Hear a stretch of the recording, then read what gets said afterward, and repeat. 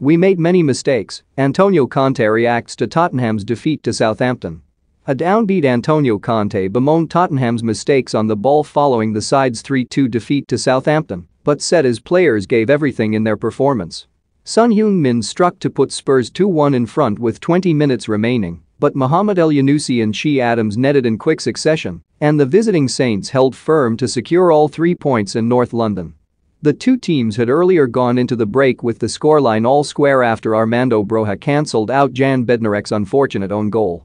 Tottenham's loss, their first on home soil since Conte took charge, means the club remain 4 points adrift of fourth-placed West Ham in the Premier League table, and they will be desperate to bounce back with victory over Wolves this weekend.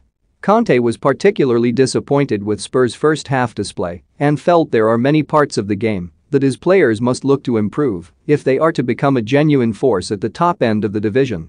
It was a pity, because in the first half we struggled against them, but in the second half we played well and scored a goal, the Tottenham head coach told BT Sport. But then in that moment you have to try to keep the result until the end. We had other chances to score as well, but last time against Leicester we were losing 2-1 and lost 3-2, but this time we were leading 2-1 and lost 3-2. There is a long way in front of us, and we have to be better at managing the game in different situations. There are many parts of the game and we can improve in this aspect.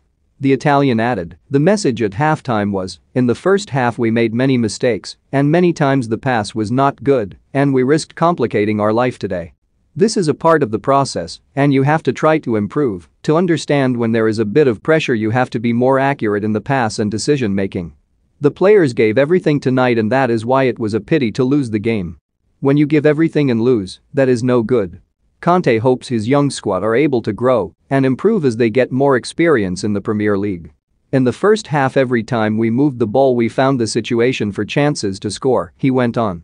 In the first half maybe we made some mistakes on the ball and it gave us a bit of instability. We have to try to improve in this aspect.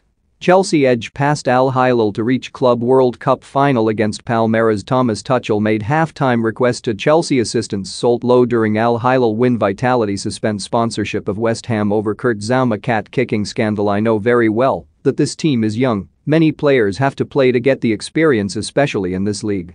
I knew there was a big job to go. More Antonio Conte open to Christian Eriksen return at